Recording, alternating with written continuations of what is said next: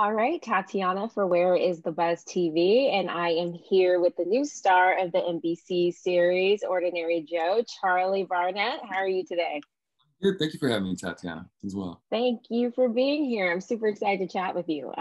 So I got to watch the pilot, and first off, like the show immediately just takes you on this whirlwind, and I think people kind of don't realize that, oh, if you choose one thing, that your life can kind of change in that what if moment. So talk a little bit about like the premise of the show. So it does, it really boils down to choices and the what if question, where what if I'd gone this way, or what if I had done this, or what if I tried this route, and where would I be? I think it's human nature that we all kind of explore that. I actually think it's really healthy to explore that. It pushes you in your life, in your existence that you're living, to ask for more or to challenge yourself in ways. What's the dangerous part is getting lost in it and thinking that you've missed out on something or have forgotten or forgone. Oh, I was gonna back you up with whatever. forgotten Yeah. could have been. I I think about it a lot of times, like, and this is like a broken record. I've been saying it too many times, but like each one of our characters are a seed, and from that seed we sprout different vines, and the vines are our existence, are our lives. One vine goes and grows on the side of a tree, one grows on the side of a house, the other one down to the highway, and one to the creek. They all are going to have different challenges getting there, living there, existing in that, finding food and flourishing. So if you think about it, everything that plays a part in your life, your career is a huge one, your relationships, another big one, physical challenges, boundaries, limitations, injustices, all of that stuff plays a part in your trajectory and your direction, making you a better person, hopefully giving you the opportunity to continue to live life and to push forward. That's kind of in a well, that's like a Yeah. paragraph. No, I was just gonna say I feel like you're preaching to me right now because I just feel like that was everything I needed to hear personally for my life. And even watching the show, you think that just from the pilot, you think that one scenario may be better than the other, but each what if moment can present its own set of challenges and its own set of issues. So really, like the show is just so well done. So congratulations on that. Thank you, and I'm glad that you could see that. I mean, like it Mhm. really. I remember watching even the pilot, and I knew the script. I worked with it. I saw them filming half of the scenes. Um, I still watched, being like, "Oh, I'm fighting for this person," or "I hope that person," or "That's the right way to go." And I think it's human nature too to jump to those kind of Yeah. judgment places. But you start to realize as you get through towards the end of it, there's things that you love about each Joe. There's things that you love about each Amy. There's things you love about each Eric. Uh, Mhm. it it's you hopefully, and I don't want to plant this in anybody's mind, but I hope we just come away from it having a better understanding of, hey, maybe I can relate to that person in my own life more because I could have been down that path. I could have taken that route, and now I can see them in a different light. um, 100%. Yeah. I think the show showcases that empathy and consideration and passion for each different scenario, each moment with that you follow through with the characters.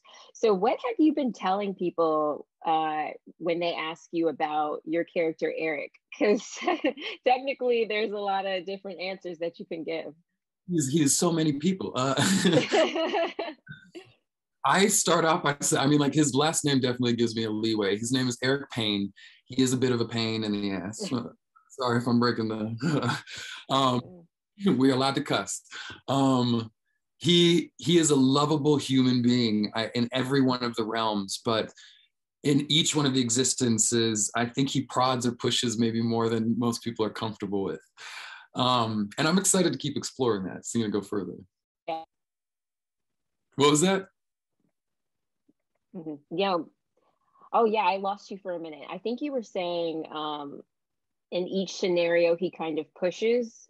Yeah, in each scenario, he's a little bit of a pusher. I mean, in general, just Joe and his relationship, they've known each other since kindergarten. And even though in, say, in music world, our relationship has pulled apart just because of the nature of him being an insanely huge celebrity, and dad trying to figure out where my next, step is going to be.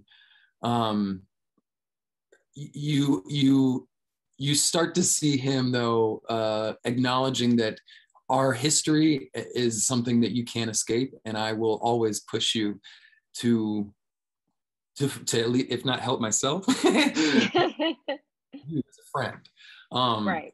That's kind of the beautiful nature of each one of these worlds for all of us. There is something that connects us back into the core existence of who we are, no matter what the experience, no matter what the relationship, no matter what the challenge.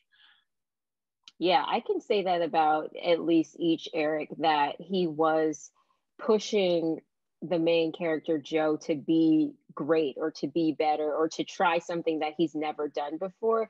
So I can at least appreciate that about Eric as a friend, and excited to kind of navigate his own journey through each of the worlds as well.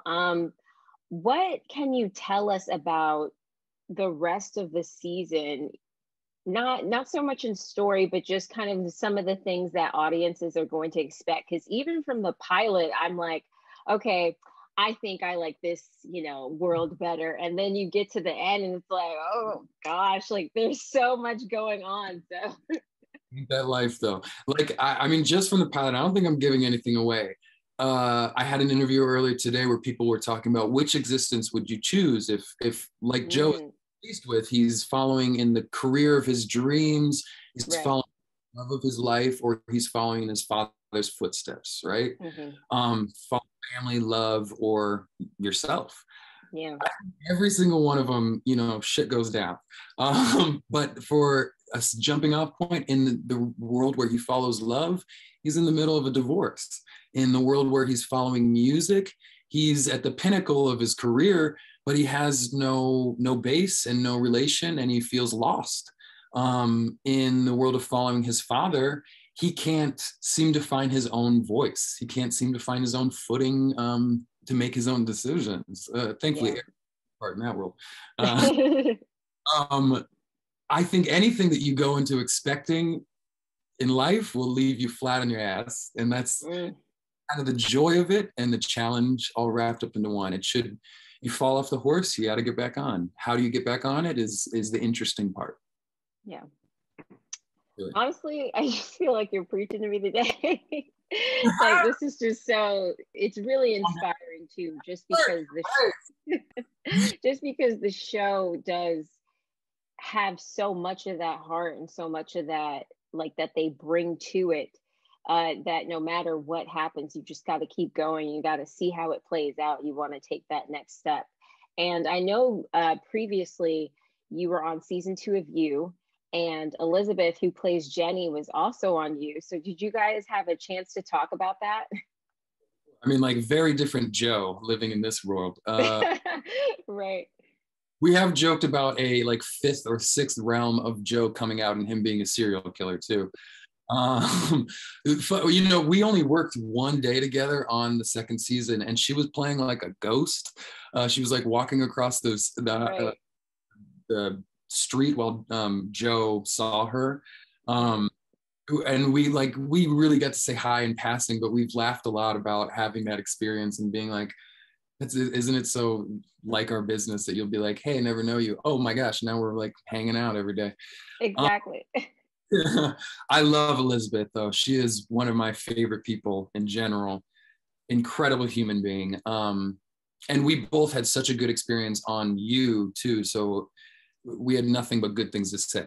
I will say that I'm still alive in You. So, my massage talents might come back. Who knows? Knock on wood. Okay. I love it. I mean, you never know.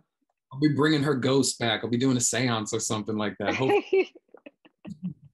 Yeah, I'm sure we haven't seen the last of her character in You either. Like, it's just a weird whirlwind. So besides kind of like sympathy and empathy and compassion and all of those things, what are some other things that you hope people get out of the show? Ooh, there's so much. I mean, there's a personal side to me that I really, really would love to explore. You know, in one of the realms, Joe is a cop, and Mm-hmm. I'm a person of color. I'm mixed. You know what I mean? I'm a black and white person, but black. You know, mostly the world identifying as. Right. Living that friendship in that existence, and I know it's past COVID. You know, and it's past a lot of the bigger movements of BLM, but I really, really want to see if we can explore that in a personal scope. Um, I don't know how much I'm allowed to give away about myself, but I know that sexuality is a part that is explored on the show as well, and how Yeah. that between these different realms, existence, whatever you won't call them. Are people different in them? How does that play? Are we all, you know, the same? I personally think yes, and we get to kind of explore that question.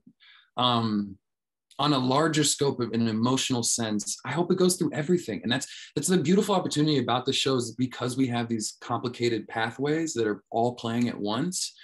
You can have a show where there is intense drama, intense comedy, and intense sadness, like all played out into one show, and it will make sense. So I'm excited to see how we can take the audience on that journey in a technical way and also in an emotional kind of impactful side. Yes, absolutely. Because I too felt like, oh, like this is hilarious. This is really touching. This is really endearing. And then I was like, am I getting emotional right now? And just really excited to see how that plays on for the rest of the season in the series. So congratulations once again. I'm super, super excited for fans to see it and just to see your trajectory, you know, like I randomly seen you in like a lot of different little things. So to now see you in this big like network NBC show is awesome, you know, like an It's, actor's dream.